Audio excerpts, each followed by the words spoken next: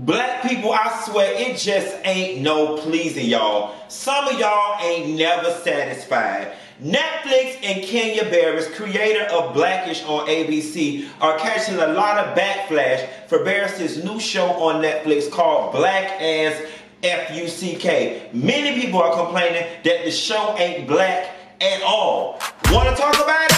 Here you go.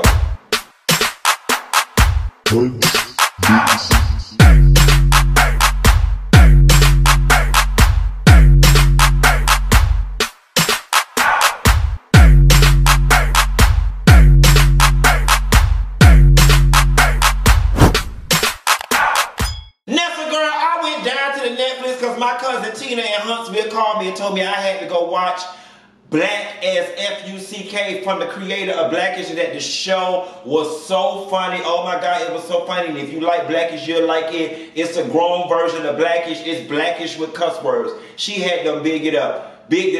Quiet as it's kept, honey, I couldn't get through 15 minutes of it without turning it off. Last night I went back to it and tried to watch it again, and it's just not my cup of tea. Now here's the thing, right? Art, music, film, TV, food, fashion, it is all subjective. There's a group of people who are going to like it, and there are a group of people who are not. It just whatever tickles your fancy.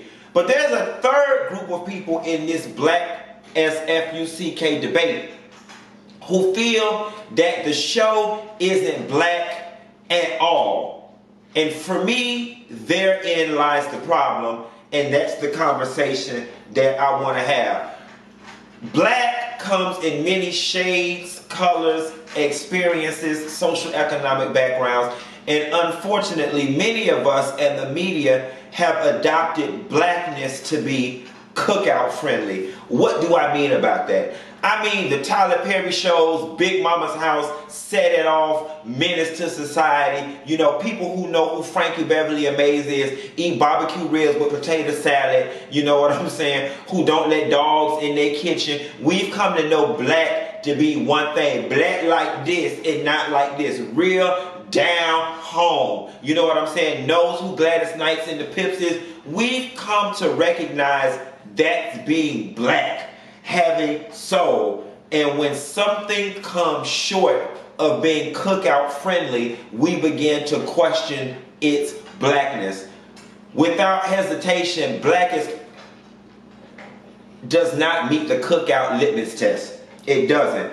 But we've got to recognize the fact that there is a complete other demographic of people out there who show up in the world as black, who don't meet the criteria for the cookout, but are still treated as black people by the majority and still have a black experience. Everybody didn't grow up in a down-home southern environment. Everybody didn't grow up using ebonics and slang. Every black person don't know what collard greens and neck bones is and oxtails. Every black person didn't grow up listening to soul music. Every black person didn't grow up drinking red Kool-Aid. There is a demographic of people out there who deviate from that, and I believe that is who BlackAF is talking to.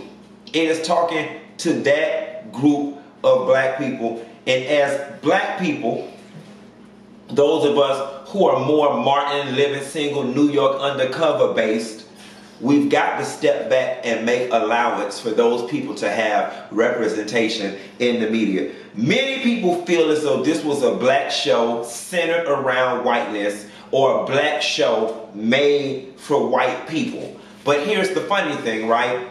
This is a show that is based on Kenya Barris' family, with Kenya Barris playing himself.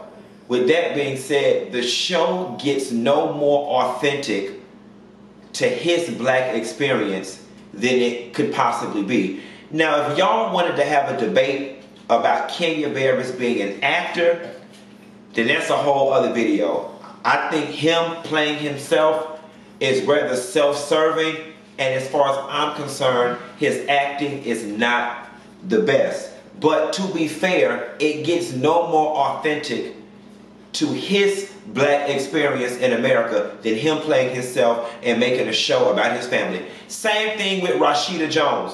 Rashida Jones damn sure ain't a white woman, despite the fact that she gives, her aura very much gives white woman, but she definitely shows up in the world as other.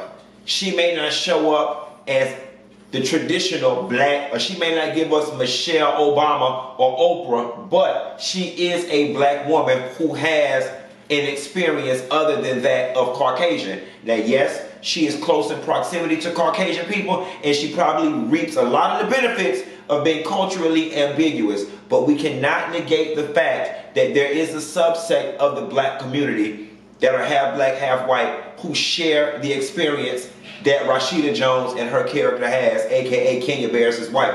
And I hope I'm saying his last name properly. So again, Kenya Barris, Rashida Jones, and the family that's being displayed on Black as Fuck, they do represent a demo of us out there. What else I got?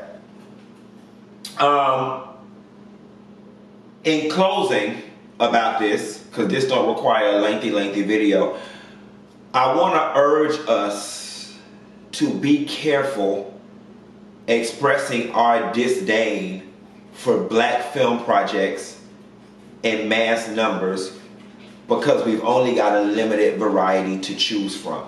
I was one of those people, when I first saw Black as Fuck, my knee-jerk reaction was to get on social media and be like, Chad, this shit ain't even black. Chad, what is this shit? Because it did not entertain me. I don't find it interesting, and I am not interested. While I do think that he did a very good job of like making a lot of cultural references and tying it into its historical reference and relevance, did an excellent job of doing that, especially when he explained why black people are so into dressing and how it dates back to the slaves. A master flaunting the slaves around on Sunday in our Sunday best because it was a representation of the slave master's wealth. I did not know that. He does a very good job with tidbits and nuggets like that, and there is something for somebody to get from this program. It just ain't me, it ain't my cup of tea. But we have to be careful being black, coming out in droves, expressing disdain for black projects, because we don't have a lot of them to choose from the get-go. And the gag is, everybody not black like this. Some people are black like this, and they deserve representation in the media. So it's Freestyle Friday. Some of y'all wanted me to talk about, you know, what was going on in the backlash about Black as Fuck. That's what I got. Ain't got no more. Be sure to like and subscribe, and I'll call y'all hoes later. Bye.